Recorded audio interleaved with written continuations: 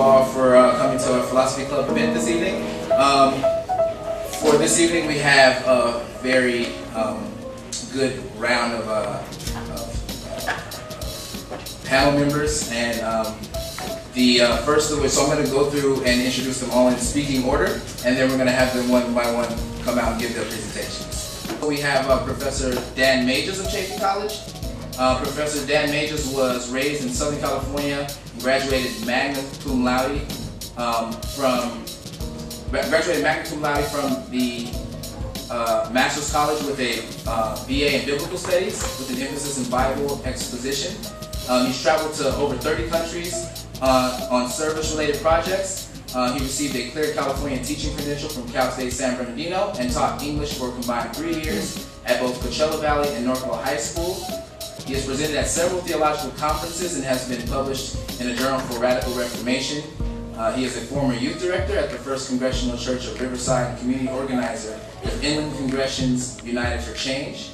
Dan also founded Hunger Truth, which is a project designed to apply intellectual honesty toward religion, politics, health, and the environment. He also holds weekly gatherings called Truth Conversations, wherein experts and professionals conversationally share their perspectives and allow participants to dialogue with them about their experience and expertise. And now up next, we're going to have Professor Dan Majors.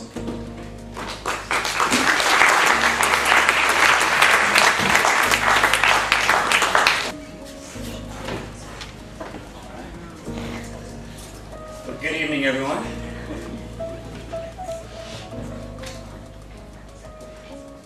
First of all, I want to thank Jason Hughes for putting on this conference or this panel discussion, the philosophy department here, and also my girlfriend Jamima Galan for putting together this PowerPoint presentation in the car on the way over here while we were running over curbs in the parking lot. So I'm going to ask you a question. You guys ready to do this? Yes. All right, let's do this. If God came to you and asked you to strap explosives to yourself and blow up the local Starbucks, what would you do? Now the first question, since we're all rational and reasonable people, would be, which local Starbucks?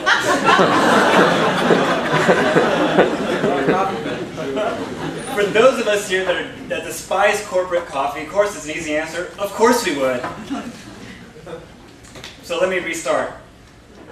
If God came to you and solemnly asked you to obliterate a daycare, what would you do? Every semester I ask my students this, and I kid you not, I always have a handful of students, at least 2 or 3, that say they would. And so my next thought is, are there any limits? If you're willing to blow up a daycare, I mean, are there any limits at all? And so I asked them, what if God had a baby, a Down syndrome baby, and he gave you a cat of 9 tails and told you to whip the baby? What would you do? And again, they would do it. If they believed it was really God, they say they would do it. I used to attend Fuller Seminary, and I would ask Christians this question all of the time. And the first question would be, well, God would never ask me to do such a thing. But then, of course, I remind them of Abraham and Isaac, where God told Abraham to sacrifice his son Isaac. And many of you will say, well, God stopped Abraham from sacrificing Isaac, which he did. But the point of the story is that God wanted loyal, devoted followers who would do anything for God. In fact, at the point at which he was just about to slam the knife into Isaac's chest, God says, stop. Now I know you fear God. And so God wants loyal devotees willing to do anything.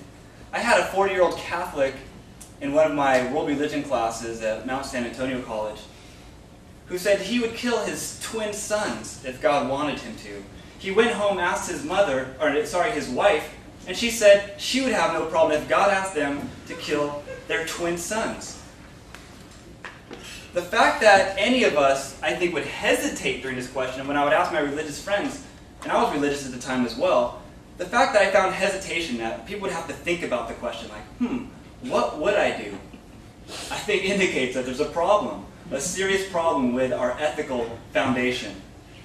It has been said that without deities, good people would be good, evil people would be evil, but it takes deities to get a good person to do an evil thing.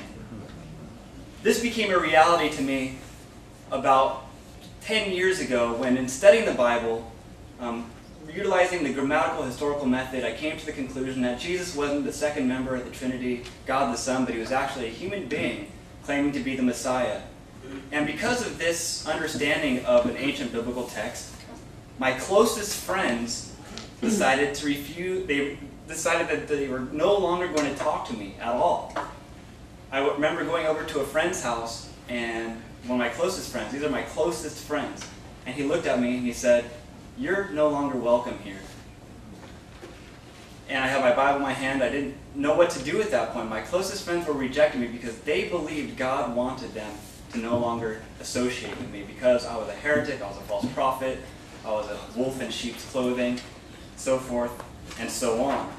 It was so bad that I had professors at my former undergraduate school tell their students that I was worse than a crack dealer because a crack dealer will sell cocaine to kids and they might die physically, but what I was selling people would take them to hell forever. So this is the mentality of some individuals, some religious individuals. I'll grant Brian that point. The school went to the point where I wanted to come to an alumni picnic, and they said if I came to campus, they would escort me off by security, much like Jason told us if we brought cameras, we would be escorted off by security. This kind of ostracization, exclusion, sectarianism, and bigoted in-group, out-group social organizing stems from one version or another of the divine command theory that Ryan mentioned earlier. This view states that if God says something is moral, it is moral. Conversely, if God says something is immoral, it is immoral. It's simple. It's as simple as that. In this view, regardless of how terrible something looks, the believer can never concede that God did something wrong, for that is simply impossible. Plato addressed this question in a dialogue that he had, that he addressed between Socrates and a man named Euthyphro. Euphro's dilemma goes like this. Does God command particular actions because they are morally right, or are they morally right because God commands them? If the former is true, then morality exists independent of God, and if the latter, morality becomes arbitrary, merely dependent on the whims of God, whether good or bad. When we say God is good, we're saying God lives up to our understanding of the word good, usually defined as loving, merciful, kind, forgiving, and so forth. When we say Satan is evil, we are saying that he embodies our idea of immorality, defined as something that will cause great harm to us in some way. The fact that we're able to read texts like the Bible and take what we want and leave what we don't shows that we're using something independent of God to judge what is good and not so good in the Bible. Now, deities by themselves are amoral. As Ryan was saying, if it's a good deity, that could be something that's positive. A good and reasonable deity could hypothetically give us moral clarity on issues that we're confused about. However, capricious deities, or an evil deity, is indifferent to human suffering and could cause moral confusion and harm. So let's examine some of our culture's most popular celebrity deities. First, let's look at the sins of Yahweh, the God of Abraham, Isaac, Jacob, and Jesus, who apparently struggles with moral behavior. Collective punishment. And I'm going to use Hitler for a second here. This man used collective punishment for the Jews in concentration camps. If he wanted the Jews to remain submissive and fearful, and so if one person did something that was out of line, they would sometimes kill a whole bunch of them, maybe punish someone's family members. Essentially, they would use collective punishment, punish a group of people for something that one person does, whether it's insubordination or whether it's just doing something that they don't want them to do in one way or another. Now, according to the biblical text, when the rib woman was persuaded by the talking snake to get the mud man to eat from the wrong tree, God decided to punish all women of all time to a painful childbirth. More so than that, when did animals start eating other animals according to Christians? The answer? When God decided to punish everyone and everything for thousands of years for this one incident in the garden. So imagine, you were Miss Lamb chilling with your friend Mr. Lion on a Sunday Sabbath afternoon, munching on grass as usual. Supposedly it was at this moment when God starts cursing everything that Mr. Lion looks like an unsatisfied vegetarian, lips his chops, and uses canines to make him into a lamb chop. How about our good friend Achan? Does anyone remember the story of Achan? Achan was a soldier in Joshua's army, and God promised the Israelites that they would conquer and win in war. But they didn't. They lost. And so Joshua starts wondering, well, why did we lose? Well, eventually Achan confesses. He says, I know why we lost the war. I stole some booty, and I know I wasn't supposed to, but I stole some for myself, for my own family. I hid it under my tent. So he confesses to this. So the punishment that God had for Achan was that Achan had to die, his wife had to be killed and burned, his kids had to be killed, and his animals had to be killed. You tell me what his goats had to do with Achan's sin.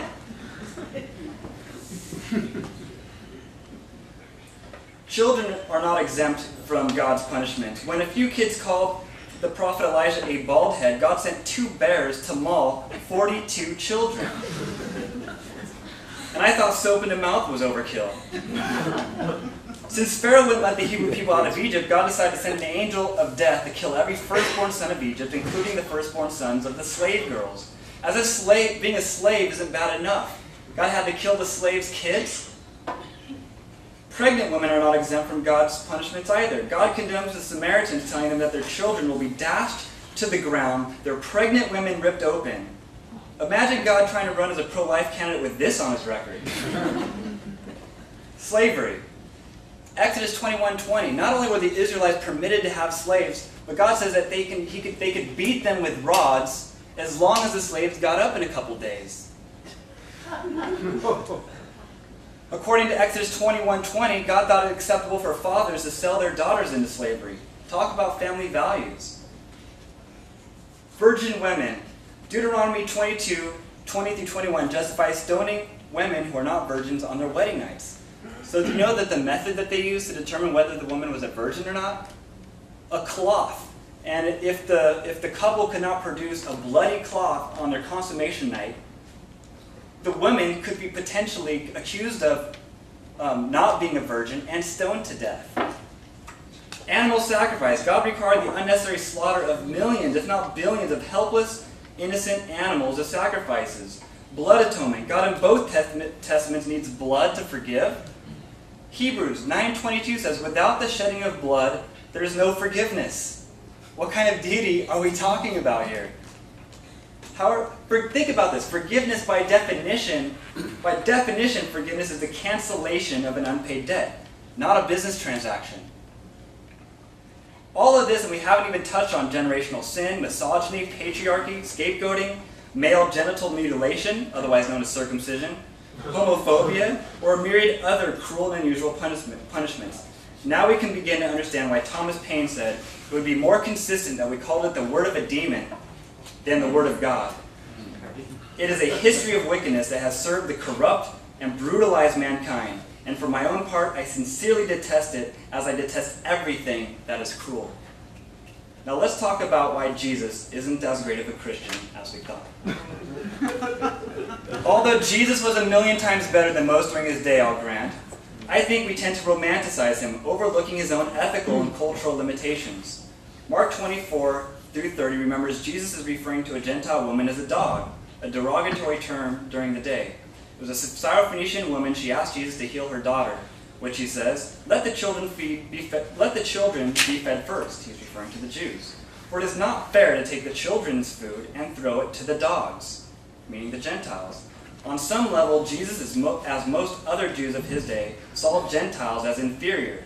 Jesus' mission was, let us not forget, first to the Jews. He says, quote, I was only sent to the lost sheep of Israel, in Matthew 15:24. Jesus saw pigs, one of the most intelligent animals on the planet, as unclean, and is remembered as casting demons into a group of them, which then ran down a cliff into water and drowned. Now I know you meat eaters don't give a shit, but us vegans and vegetarians do. Really? Did the Prince of Peace really have to drown a herd of innocent, non-human animals? Jesus could have and should have explicitly, why not send the demons into a grave? Why not send the pigs into, let's see, a dead animal? Why not send the pigs into a falafel? Why not? Jesus could have and should have explicitly condemned slavery, but he didn't. In fact, his parables assumed the validity of the institution. He is remembered as saying slaves are not greater than their masters, and the Deutero-Pauline epistles exclaim, slaves, obey your masters. Homosexuality, let's be honest, Jesus believed it was wrong because Yahweh said it's an abomination. I can remember in 2004 when Mayor Gavin Newsom started legalizing same-sex marriage in San Francisco as the mayor in an act of civil disobedience in terms of Henry David Thoreau's tradition. And I was a Christian at the time, and I thought, is there something wrong with homosexuality? And I was a Christian, so I believed there was something wrong. I guess I didn't know what it is. So I remember watching Handy and Combs, and they had James Dobson on. And they were questioning Dobson. He's a Christian psychologist, PhD, speaks for the Christian right. And I figured if somebody has an answer for this, because he was claiming that it was going to be the beginning of the end for our society. Well, I waited for an answer. I waited for James Dobson to give me some good reason to believe this would be the end of our society, and he couldn't provide one. So really, for one of the first times in my life, I started thinking, well, maybe if he can't provide a good reason why it's wrong, maybe it isn't wrong. Maybe there's nothing we should be scared of. Let's talk about the God of Roman Catholicism. Even though 15 million people have died in Africa from AIDS, that is 6,000 people a day, even though more than 14 million children have lost one or both parents to AIDS, even though 11,000 are infected with HIV every single day, even though more than 88% of all Africans possess HIV, even though 97% of all AIDS-related deaths occurred in Africa in 2007, as recent as March 17, 2009, the Pope condemned the use of condoms in Africa. Way to go. Let's talk about Allah, the God of Islam. He is said to embody compassion. In fact, he is called the most compassionate. Yet there's text in the Quran that says when God punishes the unbelievers, one of the methods he's going to punish them is burn their skins off, put new skins back on, and only to burn their skins off again. If that's not cruel and unusual, what is? My friend Richard Miller says that if God isn't as kind and as compassionate as our grandmothers, I have no interest in calling it God. Lastly, let's look at deities that offer heaven in another life instead of earth in this one. This can be detrimental to ethics because it can cause us just to accept that we are not going to get what we want out of life now and make us wait until death for fulfillment. Instead of fighting for justice now, peace now, the world we want now on earth, instead we wait, we pray, and passively look forward to heaven. It makes sense that Napoleon Bonaparte would say religion is what keeps the poor from murdering the rich. Besides, if God is going to destroy the earth and start all over anyway, what motive is there for taking care of the place? It would be like a home in foreclosure. Who in the right mind would give it a new roof, a new paint job, refurnish the floors, or manicure the landscaping? So do deities make us good? Gregory S. Paul, in the Journal of Religion and Society in 2005, systematically compared 17 economically developed nations and reached the conclusion that the higher rates of belief and worship of a creator correlate with higher rates of homicide, juvenile and early mortality, STD infection rates, teen pregnancy, and abortion. An extensive study conducted by sociologist Dr. Phil Zuckerman, which Ryan mentioned earlier, from Pisser concluded, quote, the most secular countries, those with the highest proportion of atheists and agnostics, are among the most stable, peaceful, free, wealthy, and healthy societies. As the most religious nations, wherein worship of God is in abundance, are among the most unstable, violent, oppressive, poor, and destitute. So if deities are not the best foundation for ethics, what is? I would argue that it's our biology.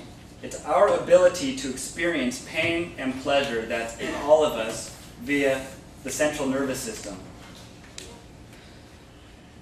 Doing ethics, then, is evaluating an idea concerning the relative good, that is the pleasure or happiness, or bad, pain and suffering, it will bring to the planet. Speaking of humans, non-human animals, and the environment, not what deities want or command. Richard Dawkins talks about the selfish gene, that all of us our DNA makes us, to a certain degree, selfish because we want to survive, we want to live, so we eat, we drink, we get sleep, because our bodies need that. But on the other hand, he talks about, says on the other side of the coin is that we're the altruistic animal.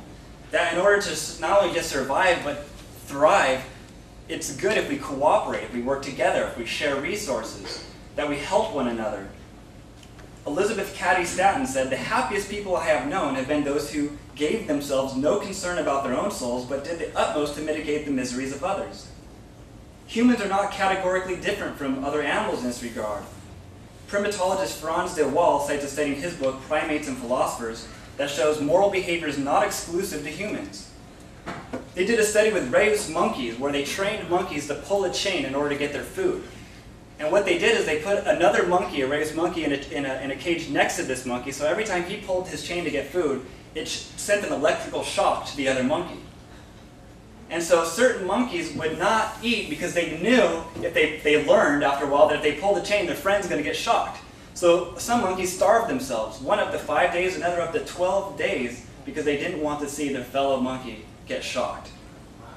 Although not as dramatic, the same researchers found that rats had the same reluctance to hurt a fellow member of their species. These animals were willing to suffer in order to prevent a stranger from feeling pain. Guy P. Harrison writes in his book, 50 Reasons People Give for Believing in God, which is more likely, that a God blessed these monkeys and rats with the gift of moral awareness, or that evolution shaped them into social creatures with a strong instinct to care about other members of their species? Non-human animals of the same species tend to care for each other, defend one another, share resources, warn each other of danger, and in general help each other. Oxford biologist Richard Dawkins says even bees, wasps, ants, termites, rats, and woodpeckers care for our younger siblings. We, more than any other animal, have the ability to extend our moral communities far beyond our own species. It doesn't take anything away from us. In fact, it will only improve our ability to survive and thrive if we extend universal compassion beyond our race, beyond our ethnicity, our nationality, our country, our gender, our sexual orientation, and even species. If we can live happy and healthy lives without causing suffering or death to other sentient beings, then why don't we? We don't need ethics to believe in healthy food, clean air, pure water, quality shelter, or universal health care for every man, woman, and child. So I ask again, what would you do if God asked you to do something you felt ethically questionable? All in all, what is potentially more detrimental to human health and happiness than the various renegade deities examined throughout, mostly because I don't think these deities exist, is that some people are willing to do anything God wants, real or imagined. We need more people willing to say, you know what, God? No, we will not worship devilish gods. We will not abandon our reason. We will not harm other sentient beings. We will not unnecessarily kill animals for food, clothing, or environment. We will stop using condoms, which help stop spreading diseases. We will not harm other people with alternative sexual orientations. We will not permit 1% of Americans to own more than the other 95% collectively. We will not wait for peace, justice, freedom, and happiness in another life. We will struggle for it now, stand up now, and if we can't achieve it, we will die trying.